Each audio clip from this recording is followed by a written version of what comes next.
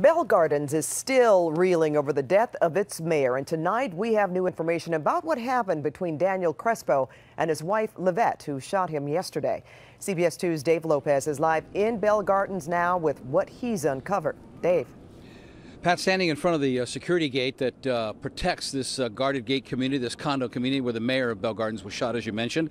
Two things we have learned. The wife has said that she shot her husband to protect her son. And we are also learning that this marriage of 28 years was basically on the rocks. Did you believe that she was protecting her son? And that's why she shot him? No, I don't believe that. You don't believe that at all? No. Why not? Because I don't think she should have just, that's not the way to handle things. If there was any problems, she should have called the cops. Today, Willie Crespo, the brother of slain Bell Gardens Mayor Daniel Crespo, reacted to what LA County Sheriff detectives said happened in his Bell Gardens condominium. That the mayor and his wife Livette were arguing yesterday when the 19-year-old son, Daniel Jr., tried to stop it. That's when, according to detectives, Mrs. Crespo got a gun and shot her husband numerous times in the chest, killing him. She said she was upset with him. About what? I don't know. Crespo said that's what his brother told him on the phone about an hour before the shooting.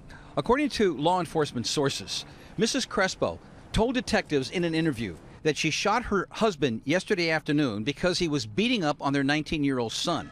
In a separate interview, the 19-year-old son told different detectives the identical story, that his mother shot his father to protect him. Would your brother be beating up his son for any reason? No, I never seen him beat up his son. He loves his son. He loves his family. After being questioned, both mother and son were released by detectives, no charges filed, and detectives would not give an explanation as to why.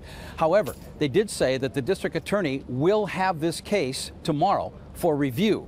They also confirmed that the son was treated at a local hospital for facial injuries, and they also confirmed that the mayor was shot with a gun that he owned and was legally registered to him. And the brother confirmed what some co-workers and family acquaintances told us off camera, that this 28-year marriage was in trouble. Yeah, they were having problems. Were they headed for divorce?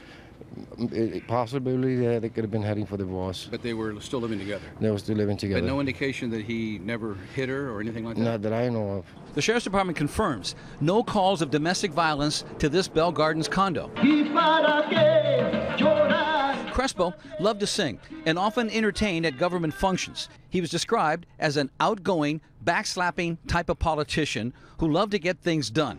His daughter at the police station last night didn't say a word, and there was no comment on camera from anyone at City Hall or the police department.